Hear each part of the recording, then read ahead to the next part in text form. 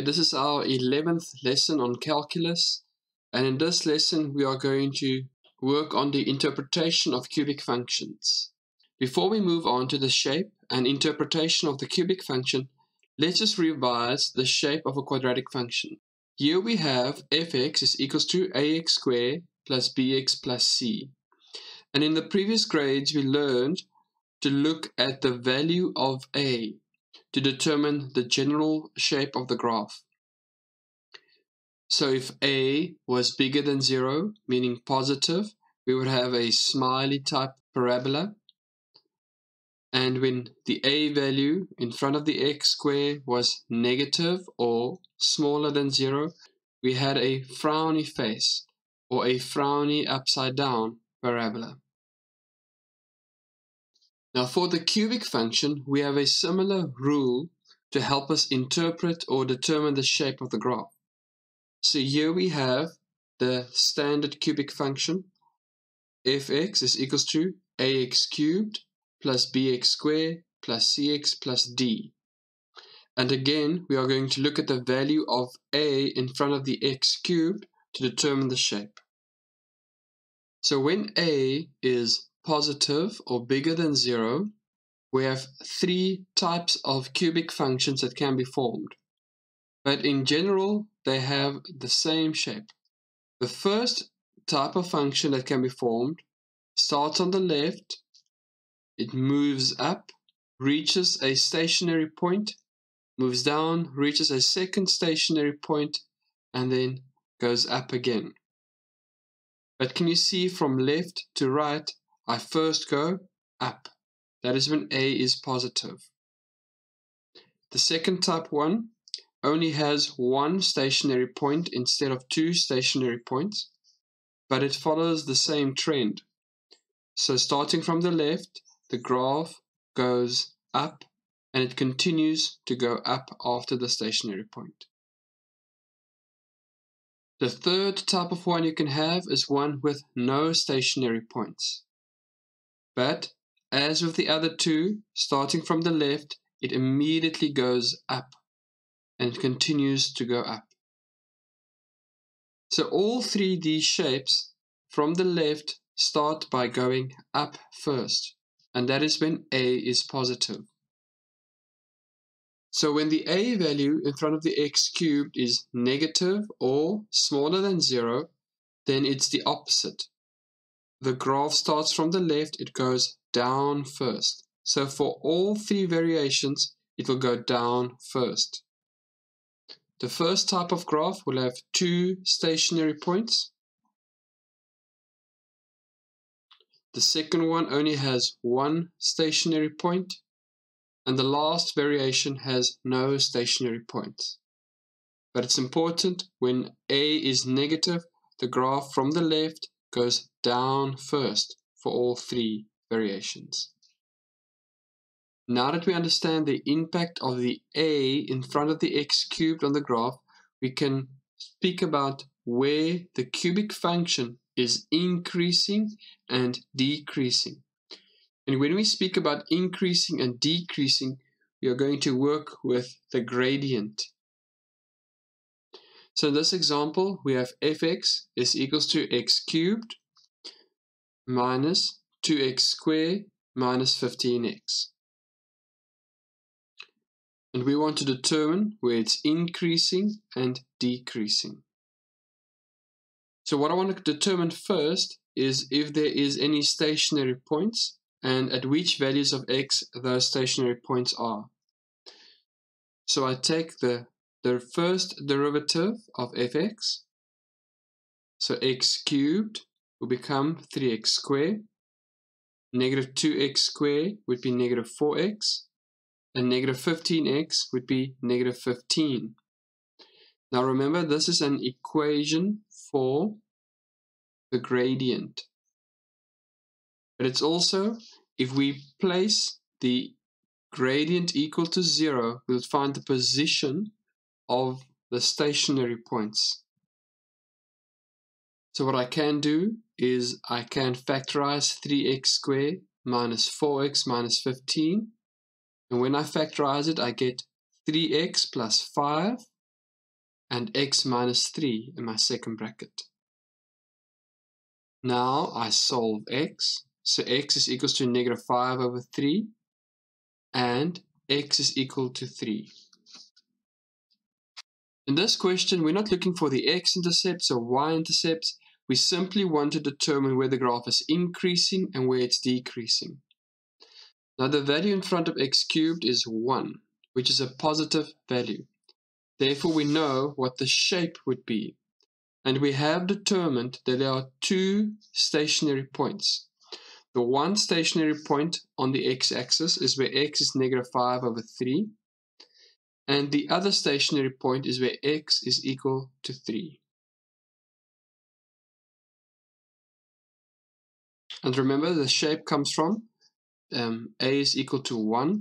So starting from the left, I move up first to the stationary point, down, and then up again after the second stationary point.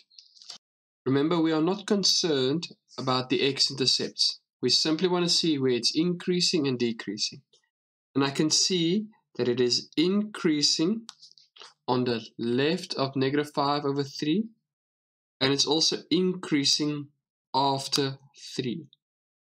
So if I move from left to right, the gradient would be positive before negative 5 over 3 and positive after 3.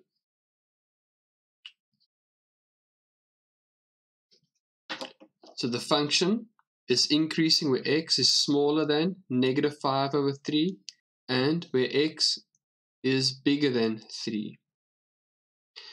Therefore, the function would be decreasing between those two values. So if I move from the first stationary point to the second stationary point, I can see I'm moving downwards. So it's a decreasing gradient, or the gradient would be negative. And then I would say the graph is decreasing for x between 3 and negative 5 over 3. This example, we are going to determine what is happening at specific values of x. So whether it is increasing at or decreasing at x equals to negative 2, x equal to 0, x equals to negative 1, x equals to 3, and x equals to 2. Now what you need to remember is increasing and decreasing speaks about the gradient, and the gradient of a function is determined by its derivative. So I need to differentiate the function, then I'll have a formula for the gradient. If the gradient's value is bigger than 0, it will be increasing. And if the gradient is smaller than 0 or negative, then it will be decreasing. So for this example, we'll be looking at fx equals to 2x cubed minus 3x squared minus 12x. The first thing that we need to determine is an equation for the gradient. So if I differentiate 2x cubed, I have 6x squared minus 6x minus 12. Now I was given specific values of x of negative 2, 0, negative 1, 3, and 2. And all that we need to do is substitute those values of x into the gradient formula to determine the actual gradient at that point. So where x is negative 2, the gradient where x is negative 2 is 24. I simply substituted negative 2 into the formula for the gradient. But that value is bigger than 0, meaning the function would be increasing where x is equal to negative 2, or it will have a positive gradient where x is equal to negative 2. Our next value was where x is 0. So in the gradient formula, I substitute x of 0 and I get negative 12, which is smaller than 0. Therefore, the function is decreasing or has a negative gradient at x equal to 0. So this value is not the gradient value. This is the position of x. And at that position, the gradient is -12, which shows me that the graph is going downwards. Our next value for x that we substitute in is -1. And when I substitute -1 into the formula for gradient, I get 0. And where the gradient is 0, that is called a stationary point. So there would be a stationary point at x equals to -1. Our fourth value for x that we substitute into the gradient formula was 3. So where x is equal to 3, the gradient is 24. And therefore, it is positive, and the function is increasing at x equals to 3.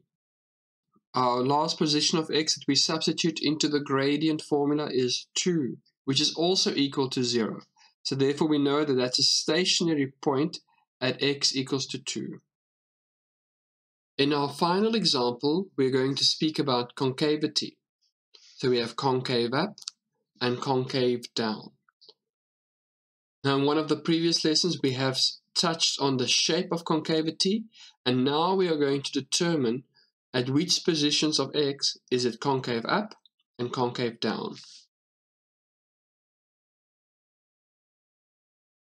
So if I take the second derivative and it's bigger than 0 or positive, then it will be concave up.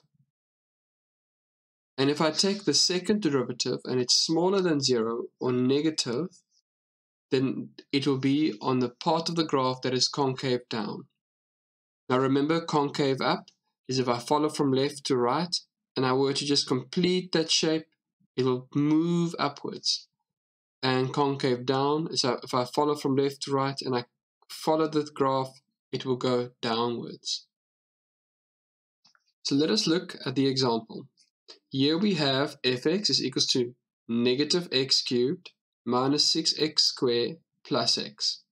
And I want to know whether it is concave up or concave down at these 4 different values of x. So first we need to find the first derivative. So I apply the rules of differentiation on each and every term separately to find -3x squared, -12x plus 1. Then I need to find the second derivative. And all that it is to apply the rule of differentiation on the first derivative again. So -3x squared would become multiply in front of the 2, so it's -6, and then subtract 1 from the exponent.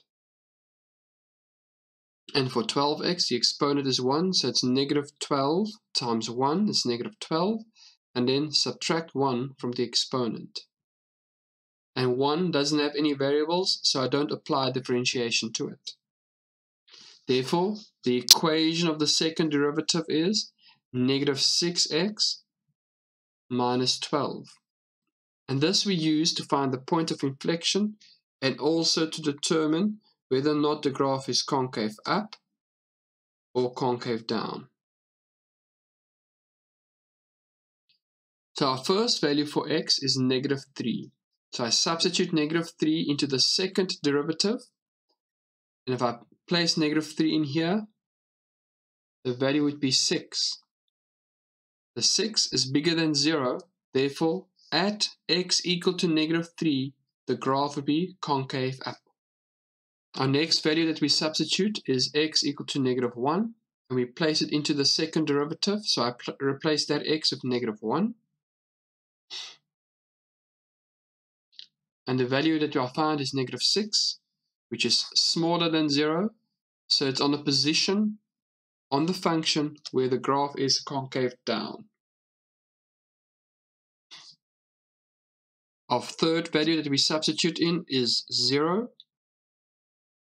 And when I substitute 0 in, I have -12. So -12 is smaller than 0, which means where x is equal to 0, the graph is concave down.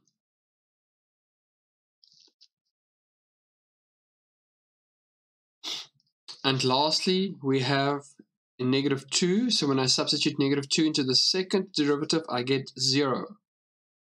So it's neither bigger than 0 nor smaller than 0. So there's no concavity. And that is the point of inflection.